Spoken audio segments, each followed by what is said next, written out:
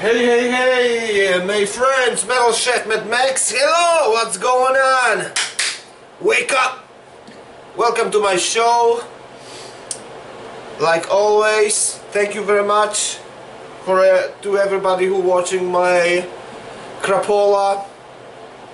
I try my best. I know I'm simple man from overseas and I don't know much according to some people, but I'm doing the best I can. Dziękuję wszystkim Polakom. That's in my native language. I thank everybody who don't speak English.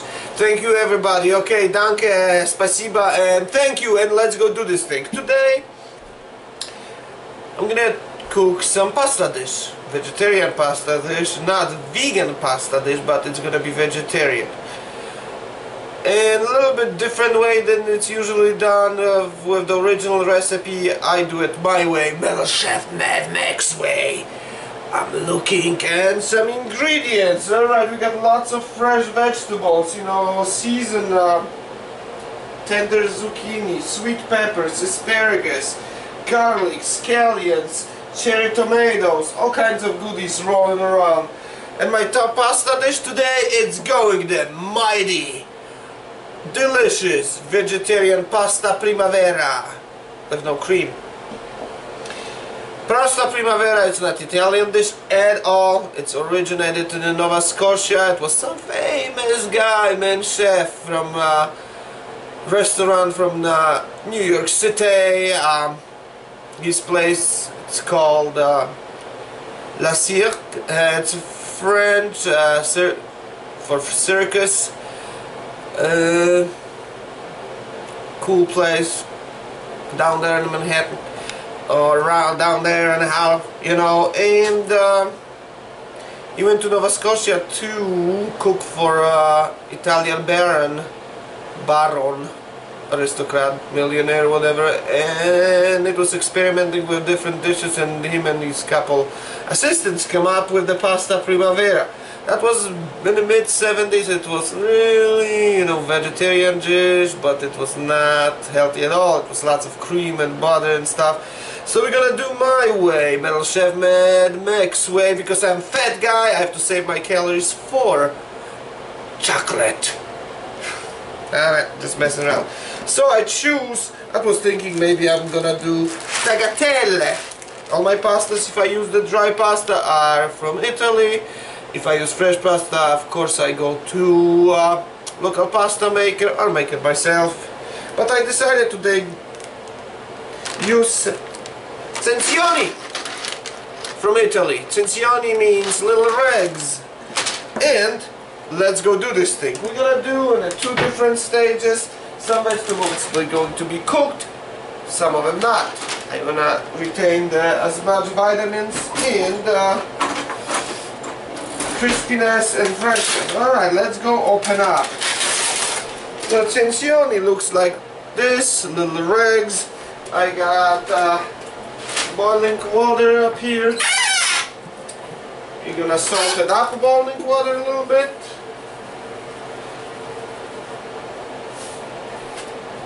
And let's go do this thing. Cencioni we will cook for a little bit. So let's go drop those babies in a pot.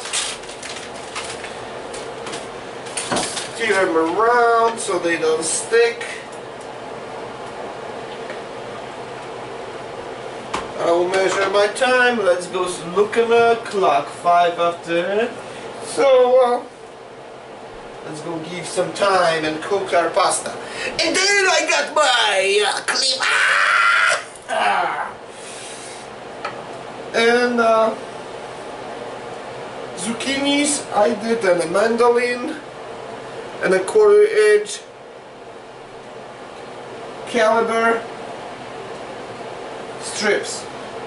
There's zucchini inside, and not gonna waste it, man. That's all good food. We're gonna get those babies cubed up, and it's going to be part of the dish. Not too small, not too big, just right size. So don't be a prick get your vegetables nice and cut them evenly so they cooked from all the sides, nice and beautiful. Okay, so what we're gonna do, I'm using wok because it's one of my favorite cooking vessels. Here the pasta, the rags up there. I'm gonna get this to the resting place. Boom, done. I'm going to use a little bit butter. I'm using sweet cream butter from New Zealand today. I feel like a New Zealander. So we're gonna add a little bit butter to the wok.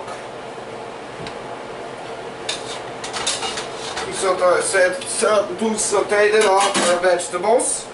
Well, let's go focus on the cooking area more. You know, we got our fresh ingredients, vegetable. Whoop. I don't have any camera operator yet. Oh, that's garbage. Can. So vegetables are working. Let's go change the angle a little bit. The wok, it's walking, and I am talking. So anyway, the butter is melting, rags are cooking. So let's go do it. Oh, by the way, this dish, it's dedicated to a new friend. She worked with me, Carol Ann. That's for you. And you will taste the dish when I arrive at work today. So anyway, zucchini goes first, and it's gonna be brief. It's not too high heat. I don't want to get too crazy with it. 2 cloves of garlic. It was 2 zucchinis inside. 2 cloves of garlic. Let's go do it. Ah! Smash. Boom! And chop it up. I don't want to overwhelm it with garlic. Just a little bit fragrance. Like those guys in La Cirque doing down there. Alright, let's increase the fire and walk a little bit. So we got the zucchini and garlic sauteing off. Jumping around, that's fine. Then I got asparagus, but not tips. Tips like 1.5 inches. I said we're not gonna cook those at all. The heat from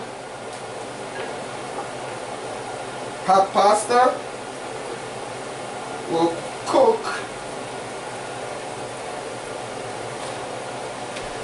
some other vegetables. Alright, when that's going, we're gonna take some aromatics. We're gonna add fresh cracked black pepper to our dish. The pepper is not going to be the only spicy ingredients. I got some chili flakes. Just a few of those babies. Yeah, a little bit more. And Carolina, if you can handle the heat. And I got mystery ingredients in the wok. Actually not. I want to get some, it's for vegetarian person dish today. So I'm not using any meat. You can put some grilled chicken, shrimp, a little bit of maybe even fish, and whatever floats your boat. But I did some portobello mushrooms yesterday. I marinated with the salt, pepper, and cherry vinegar, and touch of olive oil, and I put in a steam basket because fusion, it's my thing, using different cultured ingredients, different cultured cooking techniques, vessels for cooking, and that's how I roll. So we got this rock and rolling. Try don't burn your pasta. Then half of the sweet red peppers. I julienne it. Goes in. Half of it stays. Julienne scallions goes in.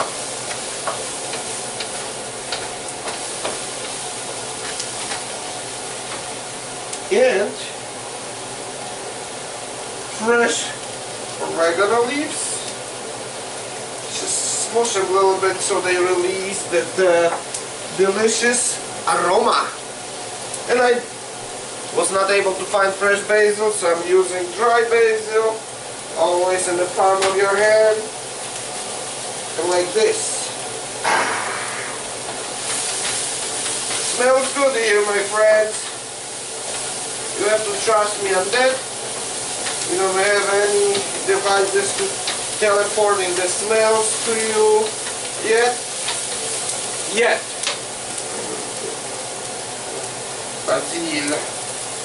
Basil is there. And then I got cherry tomatoes. They're not gonna be cooked. Usually people use the fresh peas. I'm gonna use adame, my twist. And I got pea pods and asparagus tips. Just remove the hard to eat string from the back. They're not going to be cooked. They're going to just absorb heat from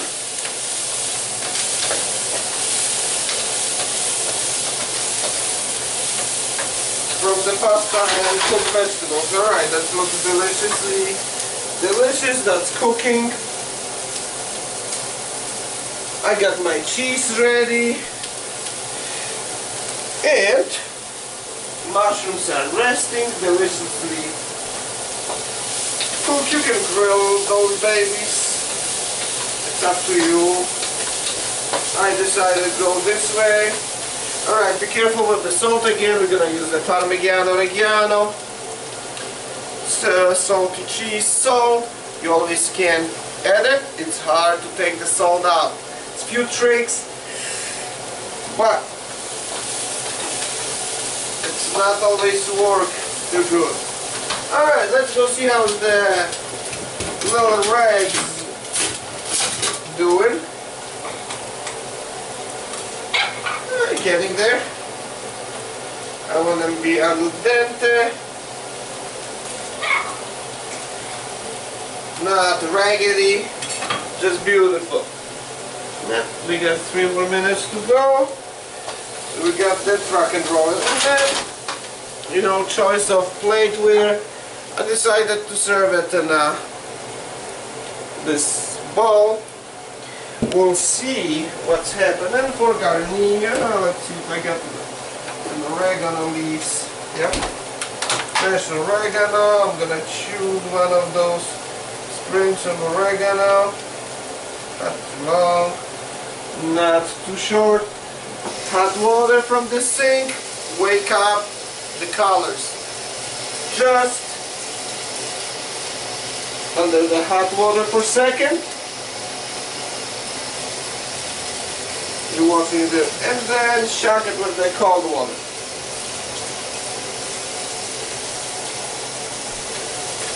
Alright, what's going on with my vegetables? They're getting nice and tender because the lower part of asparagus needs a little bit more attention with the cooking. How's the rags doing? Let's go try one of the rags. Oh, rags almost fell out.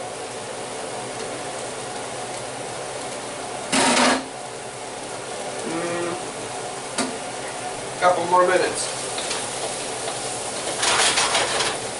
Lower the heat on my veg. Don't overcook it. Don't kill it. So I got some nice rolls. Maybe you can serve it with it. I'm tired of people, you know, garlic, bread and stuff, you know. I witnessed many times people even using the square thicker toast, like a Texas toast, put the fake butter and garlic on it and some Parmesan, it's no Parmesan. I understand, United States, people speak English, but try to learn proper pronunciation of the ingredients and dishes. Parmigiano Reggiano, depending, how you want to pronounce it. Alright, this is rock and roll. Let's go put my things away. And maybe I'll add some more oregano. I keep the oregano in the boxes. They comes from the store. Many times they open up and crap all over the place. Little trick, rubber band. Those in the fridge. Man, I feel sleepy. Let's go do it. I'm gonna get some Ripet. Hey Ripet, people wanna sponsor me? I don't charge it much. A shot of Ripet. Alright. Turn the temper off of the wok. That's it. The cooking is done here. First, zucchini. The ratio of the vegetables to the pasta, it's pretty big. I want lots of vegetables. I've been slacking a lot with eating vegetables, so let's go do it. So we got zucchinis, we got adame, we got sweet peppers, we got asparagus tips, and pea pods, and cherry tomatoes halved, not cooked. Go in, toss those babies around, toss them around, they absorb some heat from the cooked ingredients.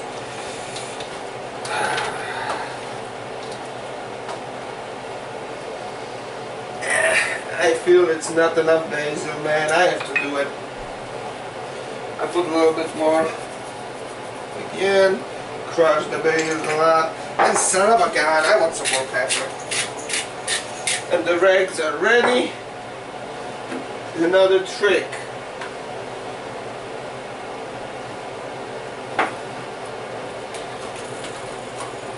Let's go get the eggs drained.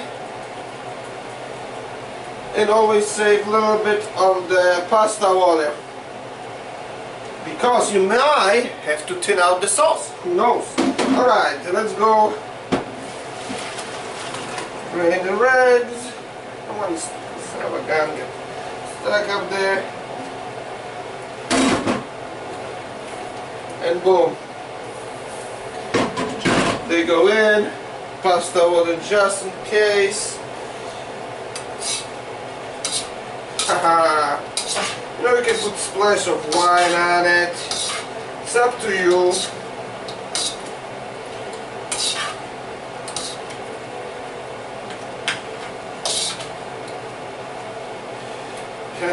Everything looking delicious. Well, excusez-moi for 1 second. Where's the cover for my wok? What's happened with the little bunch? I think it's in the dishwasher. I washed it because I was using one yesterday. So just want to cover up. The heat that's off. Let the pasta steam up and cook the vegetables. Alright? Let's go see how the mushrooms doing. And let's go fish out one of those delicious shrooms. We're gonna reposition our camera again. I'm not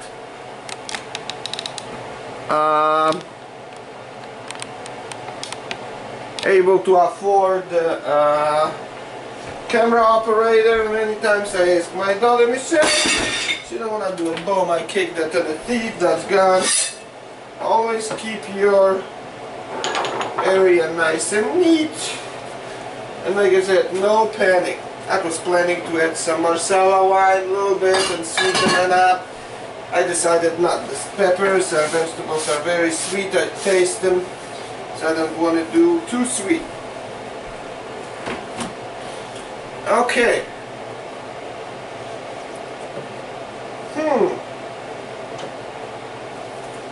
my little friend getting it all on me.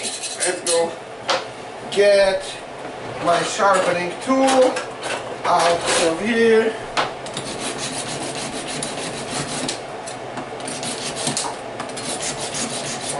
Okay, maybe it will work better.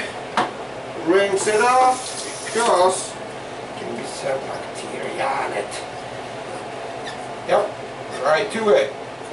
Slice this baby like this.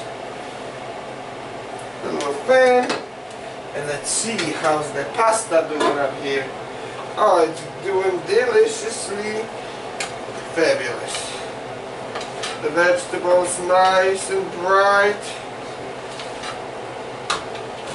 And as a final step, what we're gonna do? Extra virgin olive oil. Nice splash of that all over the pasta stove.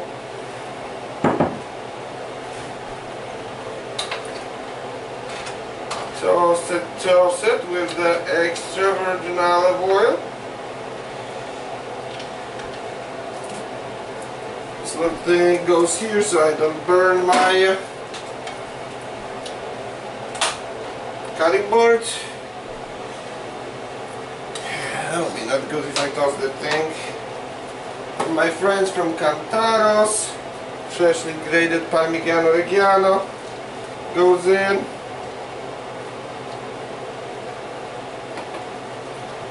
Toss this together.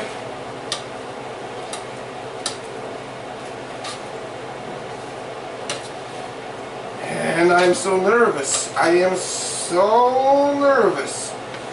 I have to taste the result. Pasta first.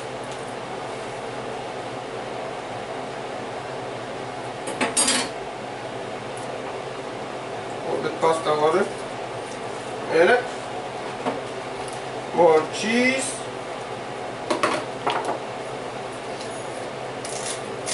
a little bit fresh sea salt. It's not salty enough, so like I said, you always can add it. Fresh ground pepper,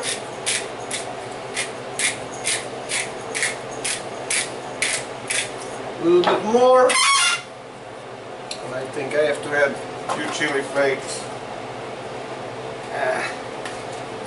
Let's go do it. Alright.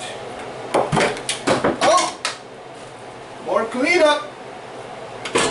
That's okay. Go to the resting place for wash.